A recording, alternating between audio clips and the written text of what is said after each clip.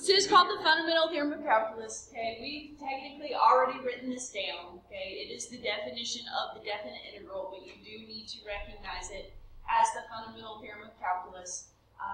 Your function must be continuous. Okay, just like with differentiation, all that good stuff that we've done so far, you have to be continuous on the interval in order to do this. Then you've got the big F as an antiderivative on the interval. Okay, so now we're going to look at some different functions though, okay? We haven't done anything with the absolute value function. Now you'll remember when we did derivatives, the absolute value function was a little different. We had to split it up, just like with limits, we had to split it up into its pieces. So a similar thing happens with antidifferentiation, okay? What we're going to have to do here is we are going to have to split up this interval. Okay, now I do want to start by looking at the graph of this function just so we can get a visual of what this looks like. Although this, I promise you, will be a calculator inactive question. Okay, it will be a calculator inactive question. And on the quiz that we're going to do on Friday, there is a question like this. I'm going to go ahead and tell you, and you're not allowed to use your calculator on Friday. Okay, so you've got to know how to do this. So here is the graph of 1 minus the absolute value of x. Okay, now we are going to integrate this from -1 to +1. Now we don't have an antidifferentiation rule for the absolute value. Okay, we do not have an antidifferentiation rule for the absolute value. So we need to use the fact that the absolute value can be expressed as a piecewise function. Okay? Yes, ma'am. Yes. Let me fix my window here so that we can see a little bit more in detail. All right, now, you're welcome. Just by visual inspection, what should our answer be for this? 0, no, 2, no, I don't know what. How would we figure out? How would we figure out what this definite integral? What does the definite integral represent? Area under the curve between -1 and 1. I don't know what that equals. Huh? I don't know what those equal. How do you supposed to know what those individually equal with just looking? 0? Yeah, they're the same, but like what? But they're not. Okay. Does that help if you know what the height is? Oh. So what shape is that? A triangle. A triangle. So 1/2 base times height. What's our base? 2. What's our height? 1. So the answer should be 1. Okay.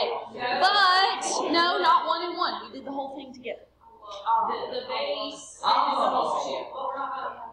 Okay. But you're not going to have a calculator. Okay, so we've got to figure out, well, how do we do this without the calculator? Okay, so we got to split this up into 2 pieces. If you look at this, the left side of this function is a linear function, right? Until we get to 0, that is a line with a slope of what?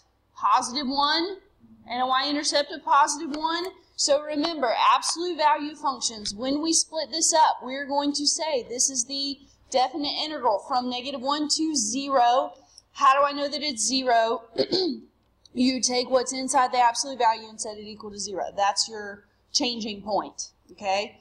In this case, it is 0, all right? So remember, the left side of the function, we change the signs of everything inside the absolute value. So that's 1 minus -x. Plus, we're going to go from 0 to 1. The right side of the function, we keep it the same. Okay, so now let's integrate. So that becomes 1 plus x.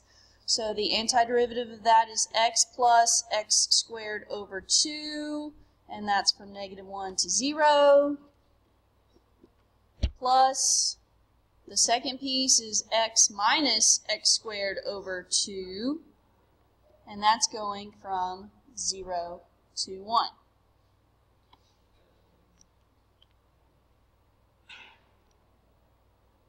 You with me? Okay? So let's plug in our numbers and crunch them. Okay, when we plug in 0 into that first piece, it's going to go away. So we've got minus -1 plus 1/2. Right? -1 squared is +1, so +1/2. Plus, we got to plug 1 in, so we've got 1 minus 1/2. When we plug in 0 into both those pieces, it's going to give us 0. So when we distribute that first negative,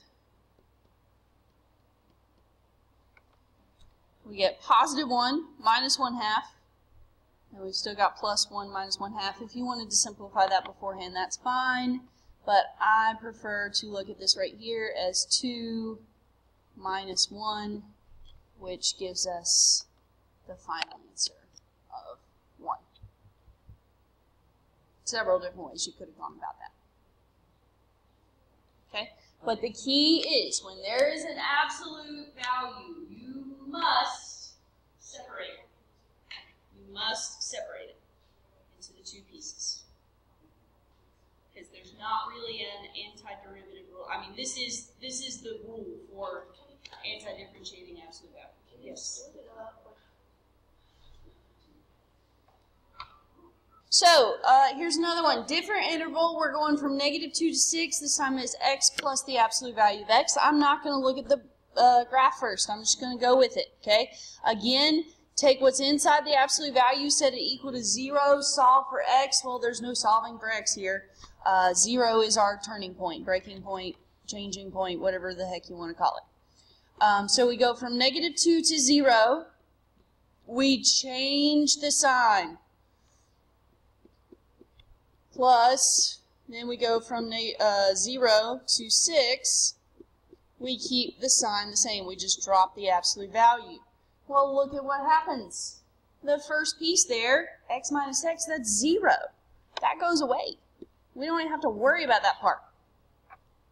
And the other part, x plus x, is 2x. Well, that's nice, because that's easy to integrate, right? That's x squared. From 0 to 6, so plug in the 6, plug in the 0, final answer, 36. So that one actually looked a little bit more complicated to begin with, but it turns out it was a lot easier because part of it just disappeared. Okay, part of it disappeared. So yes, that is all.